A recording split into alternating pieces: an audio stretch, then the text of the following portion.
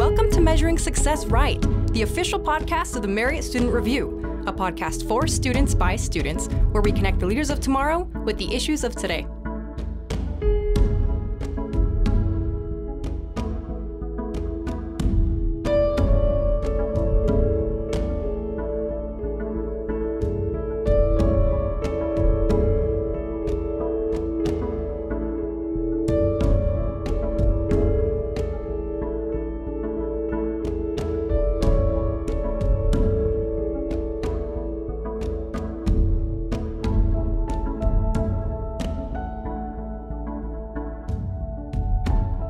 Hello everyone, and welcome back to another episode of Measuring Success Right.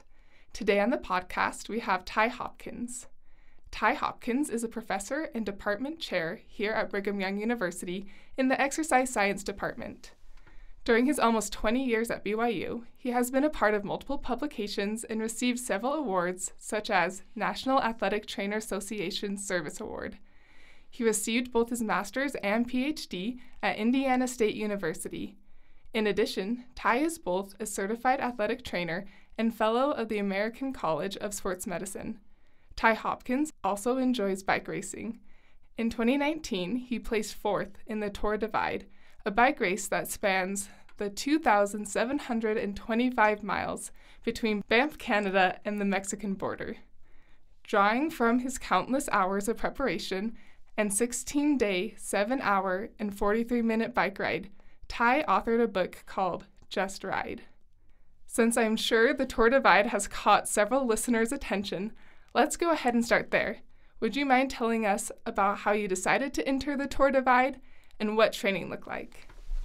That's a great question. In 2010, I was reading an outside magazine, maybe in a doctor's office lounge, and an article caught my eye, and it was titled, "The Hardest Bike Race in the World is Not in France." And I thought, okay, I'll bite. Let's see what this is about. And it explained the origins of this race they call the Tour Divide. It's a self-supported mountain biking race that spans most of the United States, well, all of the United States, north to south, along the Continental Divide, and a little bit of Canada as well. It's self-supported, so you don't have any aid stations or any support crews or anything. You carry all your own gear. You deal with all your problems. You cry yourself to sleep. You do all of those things. So it struck me as an adventure that sounded like a lot of fun. And at the time, a lot of fun meant something a lot different than it ultimately did. But it sounded like the perfect situation for somebody who loved to ride a bike and loved adventure. I'll be honest, my training mostly consisted of what's the longest route I can take in riding my bike to work. And so I live in American Fork, and I would ride over the mountain and up South Fork and up Squaw Peak and try to find as many detours along the way to work as possible. And I would leave really early in the morning and come home late at night and try to maybe get a little core workout during the day when I was at work. And it just kind of evolved. I kind of moved from that type of training over the winter. I try to cross-train a little bit more and give my body a break and maybe give my mind a break. To be honest, the most important things in training were doing multi-day rides where I was in the saddle for, 18 hours in a day. Those were the times that trained me both physically and mentally to deal with what the Tour Divide demanded. From the day that you decided to do the Tour Divide to when you actually raced, how long was that time span? Well, in 2010, when I decided one day I'm going to do this, the first time I did it was 2017, so that took me 7 years. But in the process, I did several other ultra-endurance events that weren't quite as long or grand, but they were certainly hard. In fact, the first race I ever did was in Colorado along the Colorado Trail, and it was maybe the most grueling thing I had ever done. And in fact, it almost ruined my ambition to ever do anything like the Tour Divide. But fortunately, I saw the better from it and saw what was good and kind of built on that. And ultimately, in 2017, I did not finish the Tour Divide. I scratched about 6 days in. And in 2018, I had a great finish, and I've done it a couple other times. So it's been great. That is super cool. I am sure biking for so many hours either in preparation or during races, puts you in some interesting situations. Do you have a specific funny experience that you'd be willing to share? I have lots of funny experiences, some not willing to share, but I will say when you ride a bike late into the night or in really remote areas, you see things and people and have experiences that I don't know if you'd ever have otherwise. One experience I had, and I'll tell a quick story to kind of preface this story. When I decided I wanted to do the Tour Divide, I went and talked to the bear biologist on campus, Tom Smith. He's a great guy. He knows everything about bears, and I thought this is a perfect resource. And I went and talked to him, and I said, hey, I'm going to be doing this route through some of the densest grizzly bear country in the United States. Do you have any recommendations? And he said, oh, really? You only have to do 3 things. He said, number 1, carry bear spray. Number 2, never ride at dusk or after dark. And number 3, never be alone. And I looked at him and I said, well, what about just one of those 3? Can I get away with that? And he was almost disgusted with my response. But the reality was I did a lot of riding at dusk and after dark by myself in bear country, and I probably shouldn't have. But in this one instance, I was riding near the northern border of the United States, south of Eureka, Montana, in the mountains. It was a beautiful area, but it was totally remote. I was on this road that had sheer drop-offs on one side and sheer cliffs on the other side, and it was near dusk, and I saw this subtle movement, maybe 100 yards or so in front of me, and I stopped to see what it was, and it was the largest animal I'd ever seen in real person. From 100 yards, when it took a step, its whole body quivered, and I just thought, oh, man. And the first thing I thought was, I've been climbing this mountain for 3 hours. There's no way I'm turning around. No. But there was nowhere for me to go, and there was nowhere for the bear to go.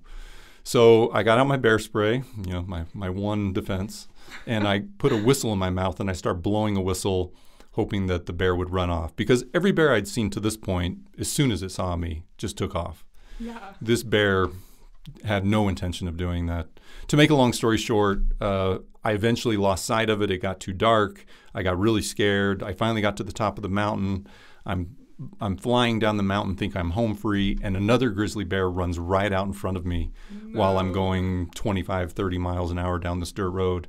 And it happened so fast that I didn't really even have time to stop my brakes. Instead, it got in front of me and started running down the hill in front of me. So now I'm chasing a bear, maybe 20 feet behind it, and it finally peeled off. And by the time that happened, I wanted my mom. I was kind of spent emotionally and physically. And so by the time I came to the bottom of this descent, still clenching my teeth and worrying about what bear would come out next, I came to this primitive campground called Tuchuk Campground, and it had a Forest Service toilet block, and that is where I spent the night, with my head next to the toilet, my feet propped against the door, hoping that the bear wouldn't come in and attack me. A classy accommodation, of course. Yes, a Montana Hilton. Oh, man. So what do you feel like have been some of your main takeaways or learnings from competing in all these different bike races? Yeah, that's a great question. I've learned a lot. In fact, there have been some things that have been life-changing, and I don't say that in an exaggerated way. I think of an experience, and I'll tell you another quick story. I hope not to take up too much time telling stories, but this is wonderful. I was doing this race in 2013, my first race on the Colorado Trail, and I had done all this training, and I'd done all this research on the route, and I knew I had to get to this specific spot on the trail before 7 p.m. The race started at 4 a.m. So I'm thinking, well, in 15 hours, I ought to be able to get 80 miles. And so I was fairly arrogant and confident that I would reach this resupply point. And the reason I wanted to reach the resupply point, by the way, is because if I could get past that and get up the next pass so that the next day I could cross this really high area above tree line, which would last most of the day, that I would be able to get across it before the storms came in the afternoon, which contained lightning and, in my opinion, death, for me at least. So to me, if I got to this place by 7 p.m., it means I lived. If I got there after 7 p.m., there was likely I would die. At least that's the way my mind was kind of processing everything. And it quickly became evident that I was not going to get there. Noon came, 3 p.m. came, 5 p.m. came, finally 7 p.m. came, and I was still a long way from Silverton, Colorado. after departing from Durango. And so I kind of had this bit of a mental breakdown. I was already beat up physically. It had been a really long, rugged day. But I kept plowing ahead. I put my head down. I moved ahead. And finally, around 11 p.m., I'm riding in the dark, and I managed to pick up a little speed. And I got my front tire wedged between two rocks, which sent me over the handlebars and with my face into the rocks. So now I'm sitting on this trail, bleeding. My glasses are broken. I'm sitting there thinking, this is the dumbest thing I ever decided to do. And to be honest, I was perfectly content at that point to find my way off the mountain the next day, get my way home, and be done with this dumb thing forever. And then what happened was I ended up just rolling my sleeping bag out right there on the trail, and I crawled in and tossed and turned for many hours until finally I fell asleep. A few hours later, I'm woken up by the light coming up over the eastern peaks, and I sat up in my sleeping bag, and I will never forget what I saw or how I felt. I was sitting in the middle of this incredible, pristine alpine meadow filled with columbines and thousands of mountain wildflowers, yellows and reds and these white columbines, and it was unbelievable. It felt amazing. And I just sat there thinking to myself, where was this yesterday? I don't remember seeing any of this, and it was because I had my head down, plowing forward, trying to get to that dumb little store by 7 p.m. Well, it turned out the trail from that point to Silverton, which I decided was my fastest way off the mountain, was really nice, really fun, really fast. I got to Silverton. I was sitting on this old Western-style boardwalk on the main dirt road main street, eating this 2-pound burrito, thinking this is not as bad as it was last night. And it was right there. It became very obvious that I had been doing it all wrong. I was so worried about getting to this destination by this certain time and reaching this goal that I'd missed everything along the way. And I had always been that way. I'd always been kind of a head down, plow ahead. And it taught me you have to work to pay attention to all the good things. Even in the pain and the discomfort, you really have to work to appreciate all the great things around you. And I've tried a lot better and done a lot better at that since that time in 2013. I really love that. I think it is so easy to get caught up in everything and not appreciate all of the little things that we have. So that's a really cool story. And enjoy the ride. Enjoy the ride. Yeah. I love it. Okay, so let's see. You wrote a book about your experience on the Tour Divide. What did that process look like? Why did you decide to write a book? And yeah. I didn't think about it, to be honest, before I got done. What I did every day on the Tour Divide, during the morning when I had some quiet time, just trying to get comfortable again on the saddle for another 16 to 18 hours that day, I would pull out my phone and I would record my experiences from the day before. What it was like, how I felt, the ups and downs, the people I'd met, the stories, everything. And I would usually talk for maybe 45 minutes or an hour just talking about these things.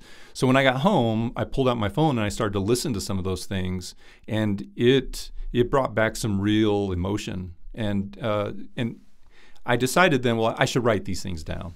A recording's one thing, but I should start writing them down. So as I started to write, I also started to kind of wax philosophic and, why I did these things and why it was important to me. And it really morphed quickly into something that I thought would be a fun read.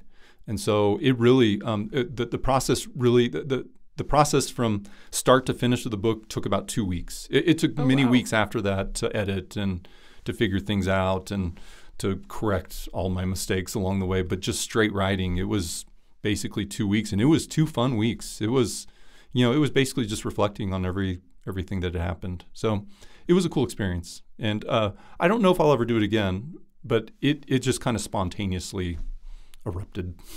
Hey, fun to change things up and try new things. Yeah, for sure. Okay, so to transition just like a little bit, what kind of research have you done here at Brigham Young University? Yeah, that's interesting. I study orthopedic injury. I'm mostly interested in lower extremity orthopedic injury, and even more so, I'm interested in how the nervous system works with the musculoskeletal system to create movements that keep us in kind of safe positions. So you might think of it as if I am in a poor position and I'm stopping really quickly, that lends itself well to injury. But there's a lot of other circumstances where that can be the case. And about 15 years ago, I started looking at this special population of people who had chronic ankle instability after an ankle sprain. And there's all sorts of problems with these folks. They have chronic residual symptoms, which affects their quality of life. They have premature osteoarthritis, which creates permanent quality of life issues. And it became fairly obvious to me that if there's a solution to this problem, then it can affect millions of lives in a really positive way. So we started studying the way people move and how those movements create susceptibility for injury or maybe perpetuate this chronic ankle instability problem. And we've done some really fun stuff. We've been able to identify several different movement strategies and try to identify what's wrong with those, and then basically tailor interventions or rehabilitation strategies that approach those specific deficits and look at how that's reduced their quality of life issues. It's been cool. Oh, a lot of fun. Keeps me out of trouble. When you're not doing bike riding, you have to do something. Between that and bike riding, I'm in pretty safe positions, except for the bears. True. Yeah. Okay, so many of our listeners are actually students, and they're trying to decide between what major and whether or not they want to attend a graduate program. So how did you decide exercise science, and what took you to further your education into a PhD? Yeah, that's a great question. When I finished my undergraduate degree, I was pretty convinced I wanted to be a clinician. I wanted to work with patients. I thought that's where the real satisfaction comes in work to me. Working with patients, fixing problems, helping quality of life, all of those things. And in grad school, I found that the research process was really interesting. And not in the sense that writing a thesis was fun necessarily, but in the sense that I had this big question that nobody else had answered before. And I was able to design something to answer that question. And while the answer wasn't earth-shattering, it was something that lent itself to a next step. And so then I had an advisor who said, you ought to think about a PhD. And I thought, wow, maybe I should. I kind of like this. And anyway, a little bit of divine intervention and a few other things played into my decision to continue with my education. But ultimately, I decided I could affect as many, if not more, lives by being an academic, by doing the research that can affect society and doing work with individual students and have their lives affected. And for me, it was the right decision. It was absolutely the right decision. I love what I do. I hope everybody finds something that they love doing as much as I do. I talked to a few of your students, and honestly, they have all loved having classes from you. So that's great to hear.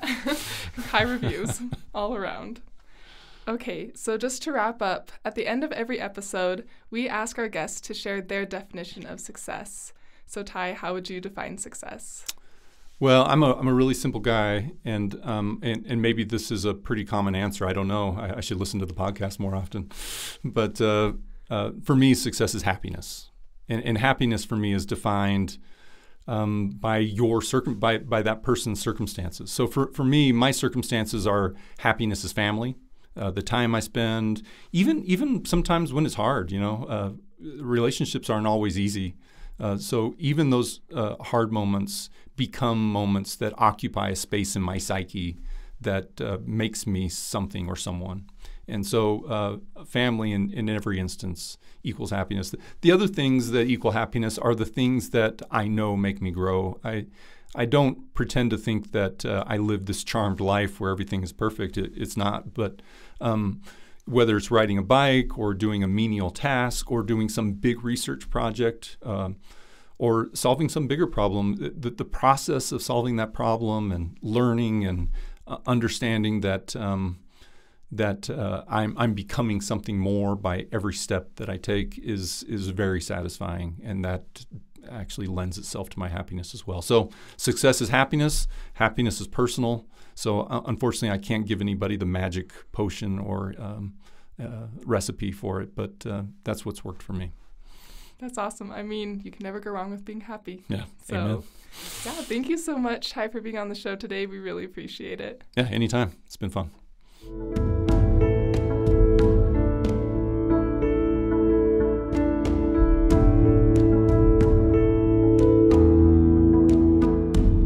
Make sure you subscribe to our podcasts on Apple Podcasts, Spotify, Google Play, or SoundCloud so you never miss an episode. Be a friend and tell a friend about measuring success right.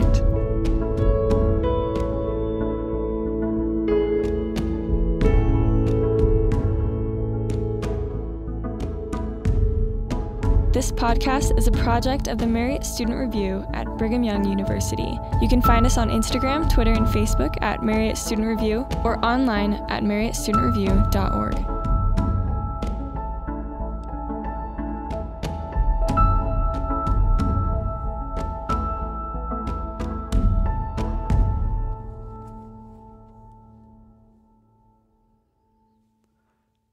The views and opinions expressed in this podcast do not necessarily reflect official policy or position of Brigham Young University or the Church of Jesus Christ of Latter-day Saints.